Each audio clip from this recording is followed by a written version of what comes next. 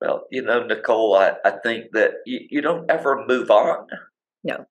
You never move on, but you have to move forward because our loved ones would want us to move forward. John Landon loved life. He was the funniest person in the room. I'll never forget when he was 4 or 5 years old at the Methodist Church in Manning. He went down for children's moments.